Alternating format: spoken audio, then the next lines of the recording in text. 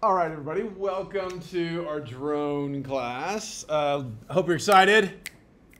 Oh, low energy, low energy. It must be Friday morning or something. Okay, so this is our Intro to Drones class. Way back a long time ago when we first invented this was envisioned as a two-course cycle. It was a part one and a part two. Essentially, we just never had a huge demand for part two because people were really interested in part one, and then we get a few in part two. So we pretty much haven't really taught the part two in a while. Same thing with our restoration ecology class. So I've kind of modified this class in the last year or two to bring in some of those elements of the part two into here, which is all good. Having said that, the main thing we're doing this semester is basically teaching you all how to be safe and effective users of drones. So at the end, come Christmas time, you will be safe and much better. You may not be the world's expert drone pilot, but you should be able to, if you go to a consulting firm and they said, hey, we need someone to do some mapping or whatever, you should be able to do that. Hey, if we need to go get some images of this whatever cliff or something, right, you should be able to do that safely and responsibly. And really the emphasis for us is going to be on the practical skills. We've always struggled for, well, okay, I'll talk about the history of our class later today and how this evolved, but essentially we were the pioneer in, or one of the pioneers in the CSU system in actually higher ed in California, teaching you guys how to use this stuff, and so it's evolved tremendously over the years. So I'll give you guys a little taste of that, how we had to change things and things over time. Regardless, there is, for the last decade or so, there's it's not really a barrier, but there's what's often perceived as a barrier for you all to get into the drone activity space. So it used to be you just go Amazon, Best Buy, whatever, buy your drone and go do your stuff, right? Indeed, when we started this, most of the folks that were helping us, teach students and stuff were literally just that. They were hobbyists that just really got into it. They really became great, very knowledgeable about flying and stuff, but that was it. Now the main issue, the main hurdle, I should say, is what's called the FAA Part 107, which is also known as the Commercial Drone License. And so the way that works is it's exactly like a pilot's license. And so you can't just go to some rando place and somebody teach you how to do it. You can learn from different people, but the actual testing is controlled by the FAA. So that means to get your Part 107 license, I can't give it to you. You have to go to a federal testing center. They're mostly at airports, and you have to take it there, which is great. It just means that you have to pay them, and we can't do that. So there's recently been some change in legislation where maybe eventually we might be able to do that ourselves internally, but for now we can't. So just know that we have a lab fee with this class. There's a book you guys are going to need to buy, and those are our official school prices. I strongly encourage you guys to get your FAA Part 107 license, but that's going to be another $175 that you have to pay, and it has to be arranged through one of these testing centers. So we'll talk about that more, but that's the one thing that we can't offer just by legal definition. But I really want to encourage you guys to think about that. And if that's even a little teeny bit vaguely, kind of, sort of, maybe theoretically, possibly an interest for you, you should 100% absolutely do it. Every single one of our students that has done this, even if they're not actively doing drones for their job or whatever, it's really a good thing on the resume, and it really communicates to their potential employee or their new bosses or whatever that they can do stuff. Even for just taking like fun qualitative pictures for reports and stuff, it's really, really, really helpful. So the test used to be $150. They upped it relatively recently to $175, but now there's no renewal fee. So every 2 years you have to renew, but you never have to pay again. So it's $175, like a one-time fee. It's not like every time you renew it, you pay another couple $100 or something like that. And so just to be clear, that's one other component that we can't control, but I really want to encourage you guys to think about that. It's completely on your own. So there's tests all day long, every day of the week. LA, out here in the valley, all over the place. So it's wherever is convenient for you all. I would really encourage you guys to pick a date like mid-semester and just make an appointment and just do it. I've had dozens and dozens and dozens and dozens of students over the years do that. I think we had one that didn't pass the very first time, right? So it's totally doable, but a lot of students will go like, yeah, Dr. Ray, I really want to do that, but I got a lot of classes this semester, so I'm gonna wait till like after Christmas and do it. And I'd say about 80–90% of the students that say that never end up doing it. So force yourself to do it this semester. You also get a benefit because you get a basically get out of doing the final if you pass your 107. So that's our incentive to really encourage you guys to do this. You don't have to, but really want to encourage you guys for that. Okay, so more on that later, but just wanted to put that sort of be in the back of your head. Okay, so here's the other thing that's funky about our class is the most important thing we can do is have you have hands-on the sticks, have hands-on the stuff. And so it'll take us a week or two before we actually really start flying. But the goal is as many hours as possible, you all just moving things around. And it's just like riding a bike or anything else. We'll show you the initial basic stuff, and then there's nothing magic to it. Then it's just you all doing it over time, repetitive motion. And okay, so remember this stick does this one does that. If I push this, it makes it go that way and that way. And to do that component of stuff. And just do it again and do it again. I don't want you to crash. And then don't crash, and then you go, and then we'll do it again, and then you'll get better and better and better, right? So it's all good. That's the most important thing. The challenge is, though, as we'll talk about, these things are battery fueled things. And so the batteries aren't on instant demand. And we have a ton of you guys in this class this semester, which is great, It just means that we can't just go fly, come back, put the battery in. It takes the battery, 40 minutes, an hour or so to get fully charged. And if we have several batteries, it takes several. And so once this class started to get above 8, 9, 10 people, the original plan was, hey, we'll fly, do a bunch of fly, come back, get some snacks, charge some batteries, go back out, fly for some more, come back, have some lunch, go back, and that doesn't really work just because of the timing of how long it takes these batteries to charge. So, we've evolved the class a little bit in the last few years, and so now, as you guys probably have seen from your schedule, there's the lecture part of it, and there's this part, our in-face together on Fridays part of it, right? So we've pretty much pushed all of the sort of FAA kind of legal training, that kind of stuff, to the virtual side, and so there's going to be modules turned on this week, and they're going to be in 2-week chunks. So it's not like something due every single. Well, there's a scoop it due every week, but there's the main content. It's like in 2-week pairs. So there's 3-4 chapters in a chunk. So you guys will do that, and there's some quizzes and some online stuff. But really, it's about you guys reading through the stuff and going through some of the problems in the back of the chapter, and just getting familiar with this with like a good chunk of this stuff is just complete common sense and very obvious. The biggest part, I'll tell you when I get to that. The biggest challenge is and I want to be careful here because I want you all to follow the law.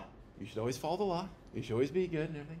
But the rules that the FAA has imposed there's a technical word for it, it's dumbass.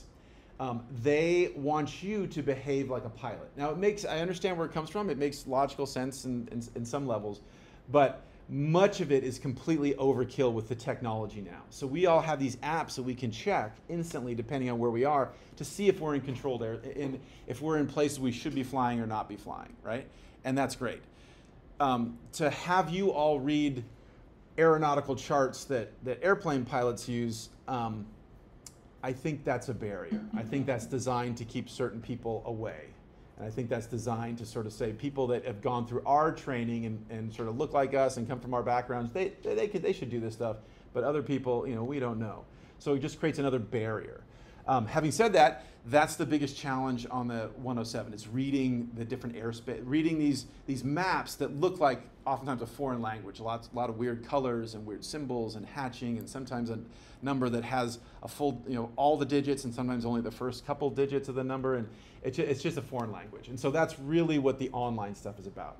You guys do the reading, and then go through the material and practice and all that kind of stuff. To help you with that, and this is on our welcome page, I've made a study bot for you guys this year. And so this is using a lot of different tests and AI.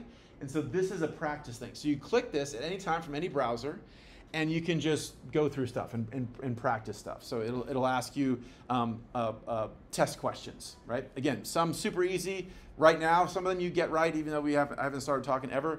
Others, a little bit of time, you'll get it pretty easy. And then there's some like those more specific aeronautical rules of the road. Like, is it 400 feet? Is it 500 feet? It's 400 feet. You would need to know a little bit more specific stuff. So my hope is that this is the first time we're trying this. So I'd love for you guys to even play with it this week, even though you're just starting out, and just see, right? And since I control this, if there's something that isn't working, tell me, and I'll adapt it. And I want this to be a useful study tool for you guys, online, here, whatever. So that's that.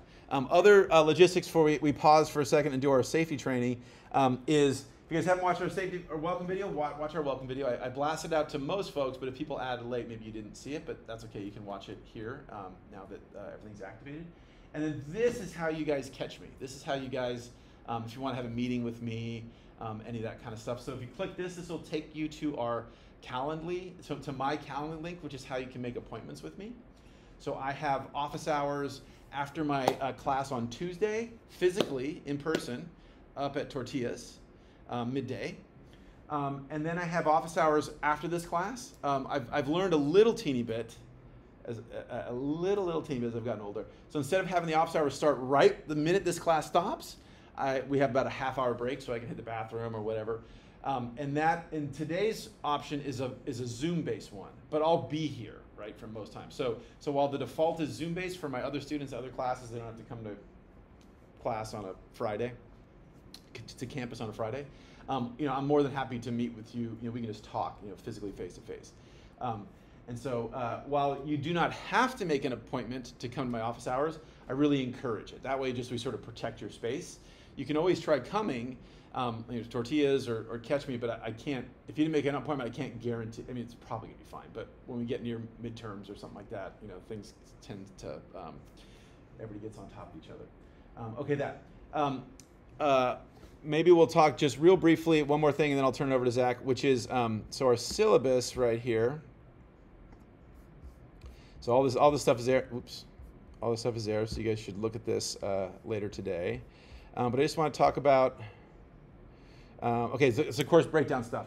So this is, so a whole lot of this class is showing up and just doing stuff, right? This is a skills-based class, right? So this is a you here doing stuff class. Yes, we have the components that's by arrangement online, and you guys should be doing that and making progress and all this and that. But really, this is weighted to you all showing up, you all getting stick time, getting practice time. Hopefully not crashing the drone, but when you crash the drone, make sure you know how to check it. We're going to be very safe. You all need to know how to get the fire extinguisher. You all need to know how to wear a vest. All those steps, every step. So this is not just about the theory of flying a drone. This is about practical use in a potentially sensitive environment or an environment that, for whatever reason, we need to really comport ourselves in a specific way and make sure we're not hurting people or our environment, not being a nuisance to people. We don't want to do any of that kind of stuff. And so really when we look here, so showing up every week, 10% in grade. Woohoo! Done. Nailed it. All right, cool. Next is effective progress. What the hell does that mean? I don't know. It just means you're making progress, right? It means you're showing up every week and you're trying. That's what it means, right? So there's no tests with that. Just want to see that you guys are really intentionally showing up. Most people, not a problem. Some people will sort of start and they'll get distracted by something and they'll start not coming and whatever.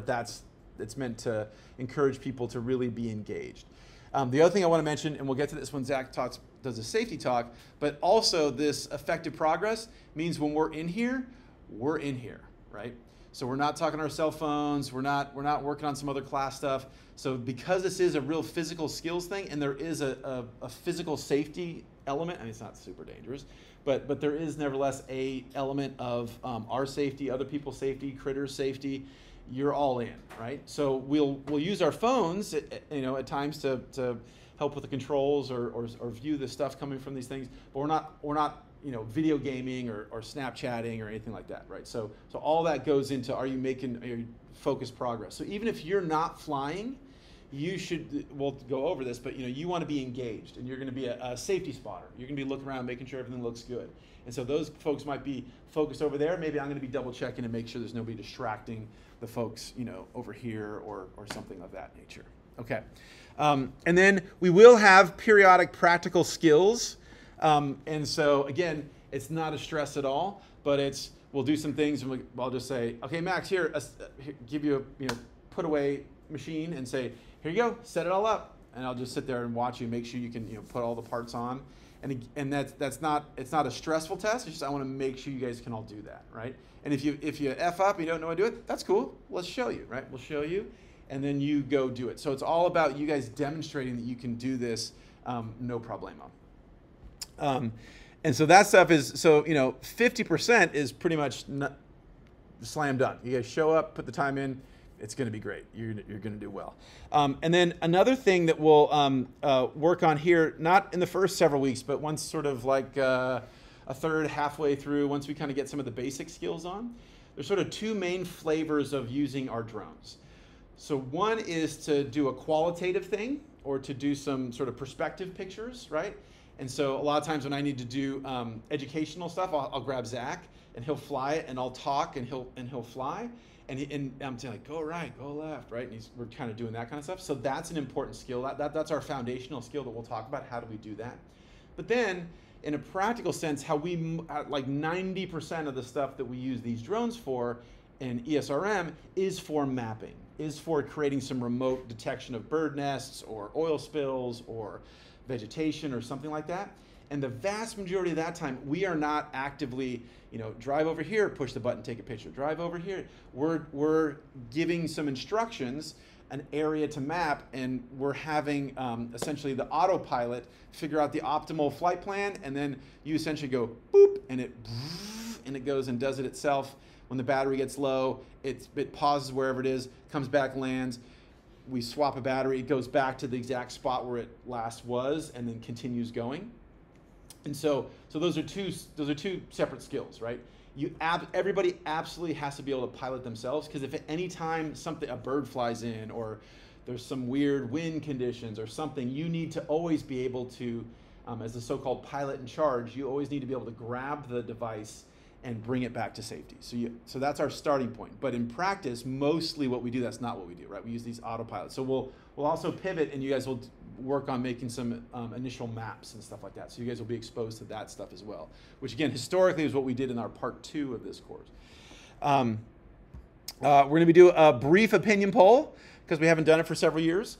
And that's really helpful for us to have for you all to have a sense of what the community thinks. So we've been doing this for about 12 years now or so, particularly with regards to acceptance.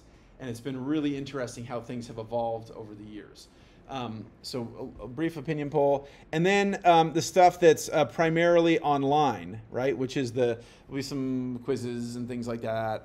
And then weekly Scoop It posts. So everybody should have gotten Scoop It. Well, when we take a break here, I'll show you guys how to do that. But essentially, all we're doing is every week, even though the modules are every 2 weeks, every week I want you guys to be perusing the news and just looking for interesting drone-related things. Could be about the war, could be about some Amazon delivery thing, could be about medical supply, whatever. And then you're going to grab one of those stories. If you guys have had me for some other classes, you're familiar with this. You're going to grab one of those stories and essentially throw it into this curation site where it'll be there. And then by the end of the week, I want you to have commented on at least one other person's news story, right? And so this is my effort to try to get you guys to pay attention to the news, pay attention to what's going on, not so much in the textbook or here, but the wider society, how we're talking about this kind of stuff. And so for that, when midweek is you need to post your original found news story on Wednesday of that given week, and then you need to post your reflection by Friday of that week, right? So that there's a little bit of time that you can see everybody. So I encourage you guys to look at that a lot. And the only requirement there, it has something to do with drones. The only requirement here is that it can't be something somebody already posted. So if it's about the war in Ukraine and uses of drones there, and Emily and Max post about it, that's fine. But they can't post the same story from the same, say, Wall Street Journal article, right? That's my only rule. Cool? So we'll go over that. So what I'd like to do when we take a break today or we need a pause, I want you guys to post your stories this week and then post a reaction. And one, that'll just take care of your week 1 assignment, but also it'll help me know if you guys are having any hiccups and I can help you get that done today. So that stuff we'll just do in class for today. Okay. So that, and then we have a final. So we do have a final. So if you look on our schedule of classes, we do have a final. Again, if you take and pass the 107, you don't have to take the final. So if you want to have a free whatever week that is in December, that's another way I'm trying to encourage you guys to consider signing up for the 107 and just getting it. So cool. Good? All right, any general intro? I know there's more stuff in the syllabus, but any general big picture questions? Okay. Then I think what I'll do is I'll pause right now, and I'm going to ask